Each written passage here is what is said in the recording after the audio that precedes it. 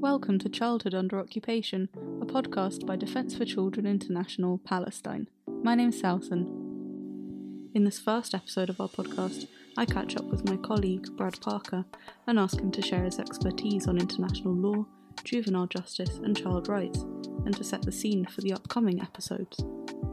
Like many human rights organisations, our staff are spread across the globe, from London to Palestine to New York, where Brad is based.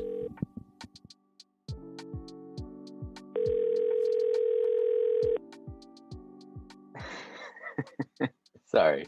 Brad is our senior advisor on policy and advocacy, let me ask it again. and he's been with us for around a decade. I'll ask it again. I first asked Brad where human rights come from and why they're important.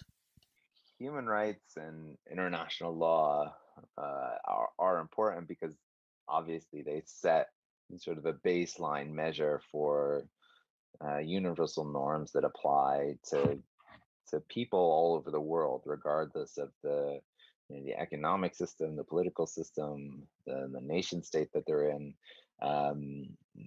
There are these universal norms that states, government actors are intended to respect and apply for any person under their control. When we talk about the international human rights framework, we talk about international law obligations, which are the main sort of measure for what's happening in Israel-Palestine and what's happening to Palestinians, particularly Palestinian children, in the context of what we'll be talking about here. That entire body of law, body of norms, really expanded following the Second World War.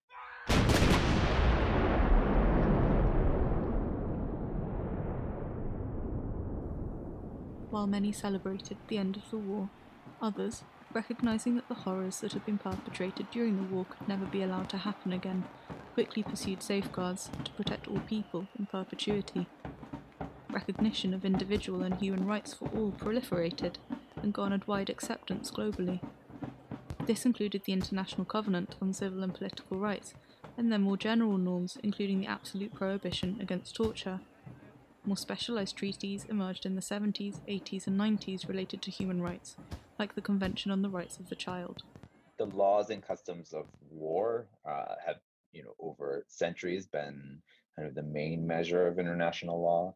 The main sort of obligatory norms or customs that nation states or armed forces, stretching back through the past several hundred years, that's been the main sort of international connection or international law-esque sort of framework.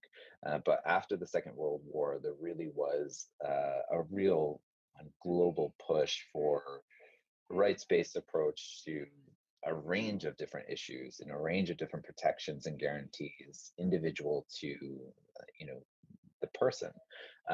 So that's where human rights law really began to sort of flourish as these obligations and universal rights to individuals, not sort of collective rights or segmented rights where you'd be, mainly focused on civilians or other protected persons, which is sort of the focus of international humanitarian law. Specific rights and specialized law related to children, they're important because children are different than adults. One example is the threshold for what amounts to torture. It's not a static threshold. It changes, it adapts, it's individualized. The definition of torture is meant to take into account, on a case-by-case basis, the suffering, pain, and mental anguish caused by an individual towards another. People who are 8, 12, 25, 36, 52, 80 are different people with different physical and psychological development and emotional capacities. So, specialized international human rights law treaties they work to provide specific standards to measure specific conduct and violations to, the recognizing the differences of human beings across, both time, age, and location, economic status, right? It's meant to build in um, rights and protections that are applicable uh, sort of globally in a range of different contexts. So, in some ways, that's the greatness of a rights-based sort of legal order. In other ways, it can sort of work against these basic rights because there's so much space for variables and interpretation that on the the practical side, it can limit implementation um, and be an obstacle in itself. But generally, it is important to sort of have these specialized rights, specialized focus, because they sort of give guidance and direction um, in specific contexts that go beyond sort of the generally applicable norm that exists in international law. With the start and the creation and the ratification globally of the UN Convention on the Rights of the Child, that's where DCI, the Defense for Children International movement, really kind of became a force. The movement was first established in 1979, the International Year of the Child, as a worldwide grassroots network whose first major aim was to push for the ratification of the CRC. Once the CRC became a treaty and had been widely ratified and adopted, these national sections of the movement, of which there are now 38, pushed for implementation and accountability in their own specific contexts. Defense for Children International Palestine today is a local Palestinian child rights organization that pushes for implementation of the CRC in the Occupied Palestinian Territory, including the West Bank, including East Jerusalem and the Gaza Strip. So those rights and norms that are recognized internationally, Israel has ratified the Convention on the Rights of the Child, obligating themselves to actually respecting, protecting, and guaranteeing the rights included in the convention. The Palestinian Authority has as well. But what we see is that these rights are not respected, they're not protected, and they're not guaranteed to Palestinian children living under Israeli military occupation.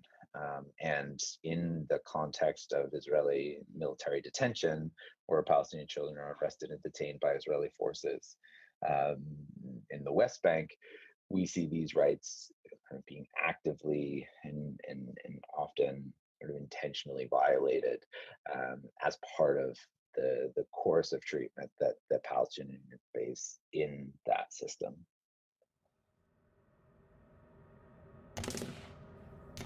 Israel occupied the West Bank, including East Jerusalem and the Gaza Strip, in 1967, when Israeli forces entered and established authority in the territory following the Six-Day War.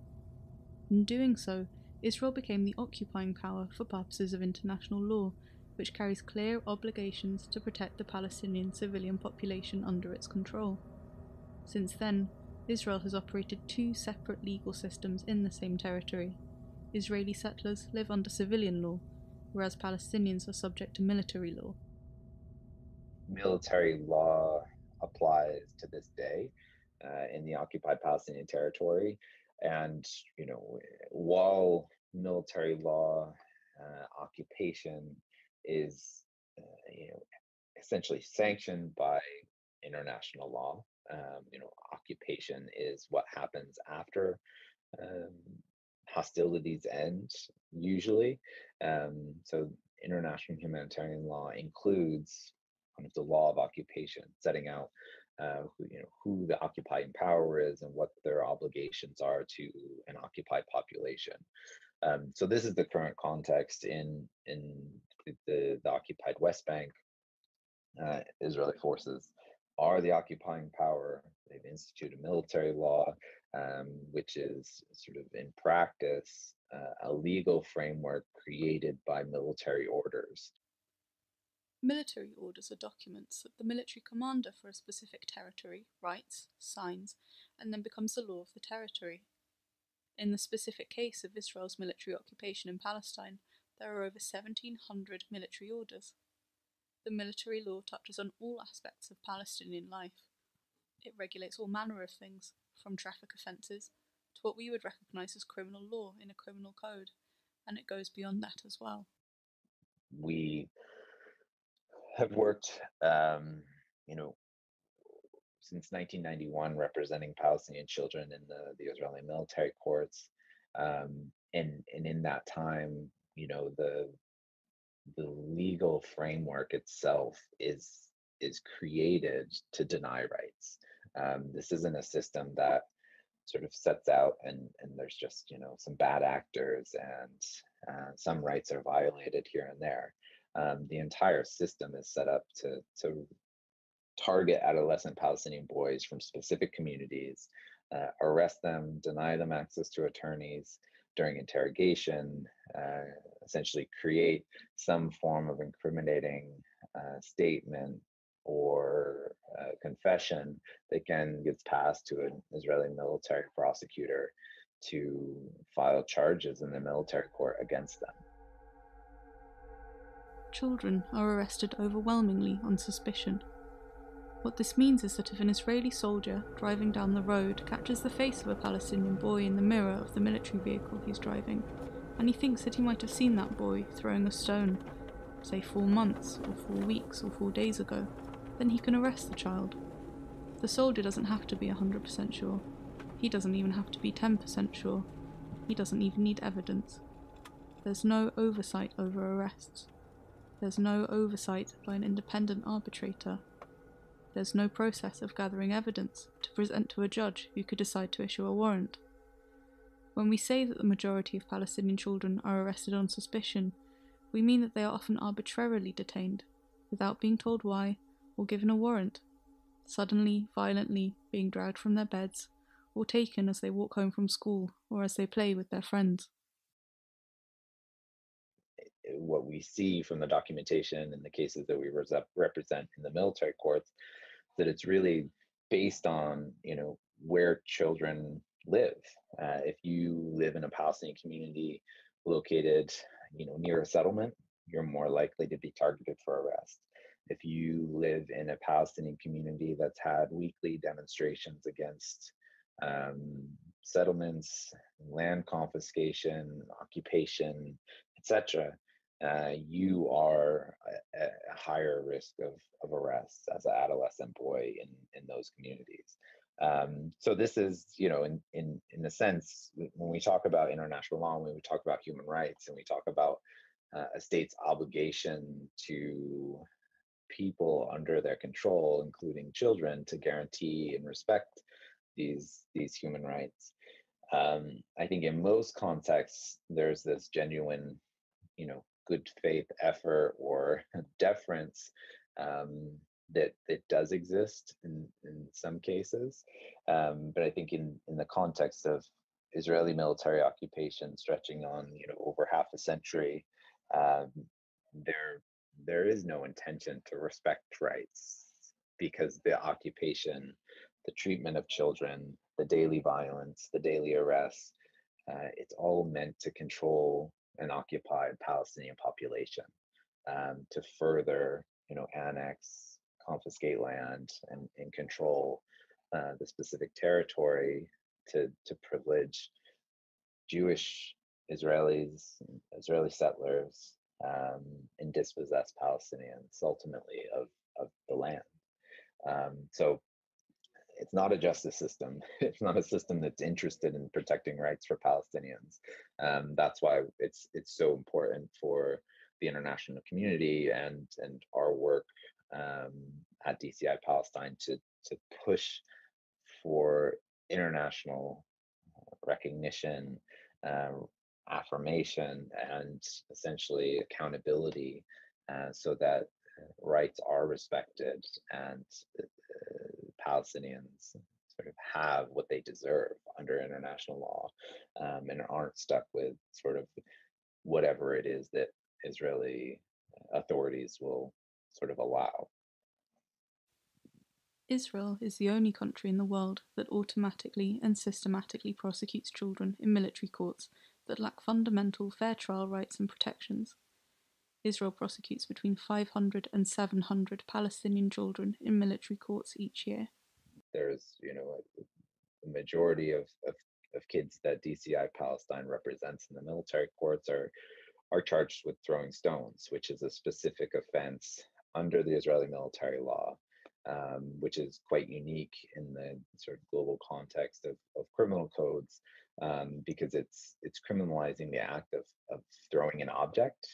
You don't have to cause any injury, you don't have to cause any damage. It really is the act of throwing that is being criminalized by the military law.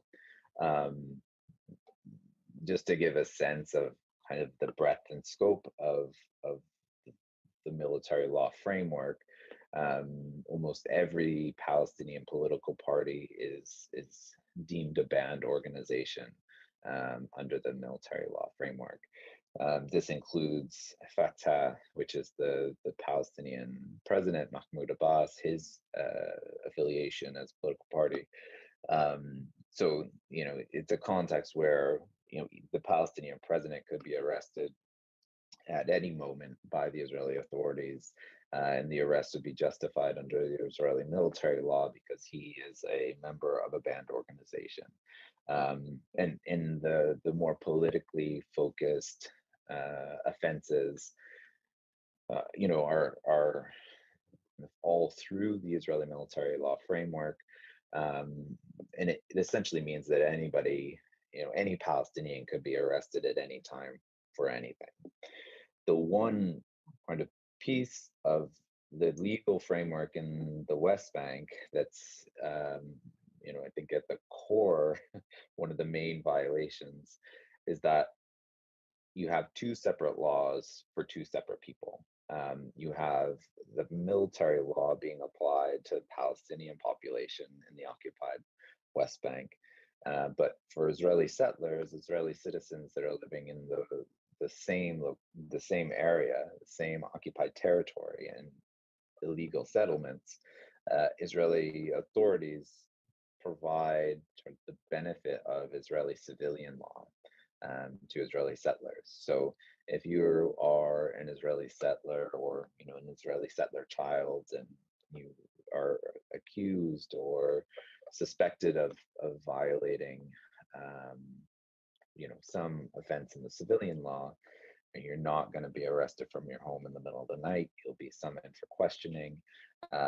You'll be, if you are prosecuted, you'd be prosecuted in a civilian court system inside Israel.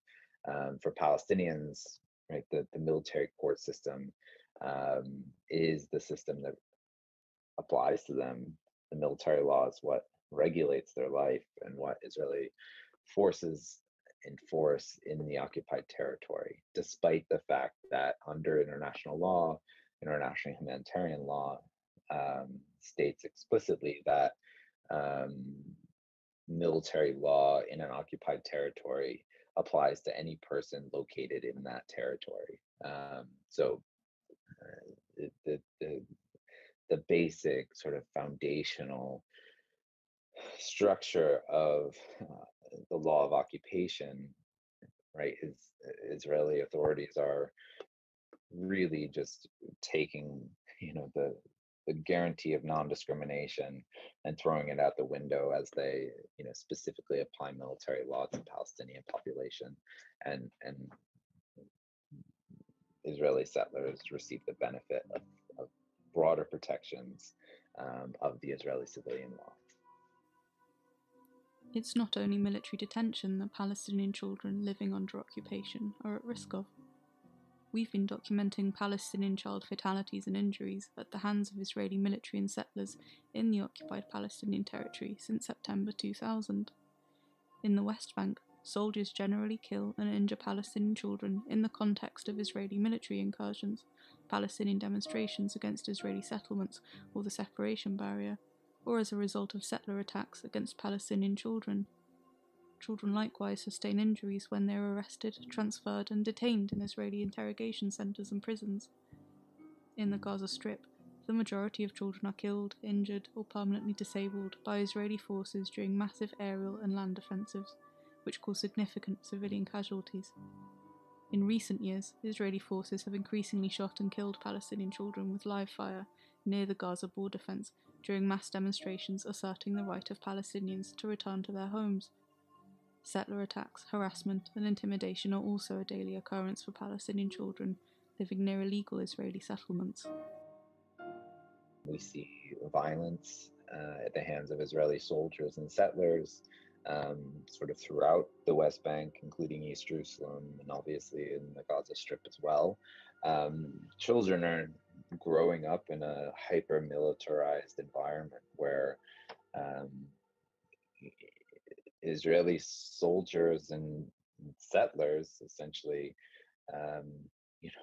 where there's friction points, which tend to be, Palestinian communities located near settlements, located near what you could say occupation infrastructure, military bases, the separation barrier, roads used by soldiers and settlers, checkpoints, kind of wherever children and Palestinian families come into contact with Israeli forces, there's a likely chance that interaction will result in some form of a human rights violation. Despite its clear obligations under international law, as well as long-term engagement by UN human rights bodies, governmental and non-governmental international Palestinian and Israeli organizations, Israeli authorities continue to administer and expand a vast web of unlawful practices in the occupied Palestinian territories that result in daily violations of children's rights. With international child rights being so widely accepted, why doesn't the international community and why doesn't the United States government more strongly speak out and aim to hold Israel accountable for violations that are so well documented, so well known, and stretch back over decades? In the next episode, Shayna Lowe, our US-based advocacy officer, will walk us through the experiences of Palestinian child detainees and give us an insight into DCI Palestine's global campaign to end the military detention of Palestinian children, No Way to Treat a Child. Please make sure you're subscribed to the podcast on your favourite podcast app. Until then, you can find out more about our work on our website, dci-palestine.org. Thanks for listening.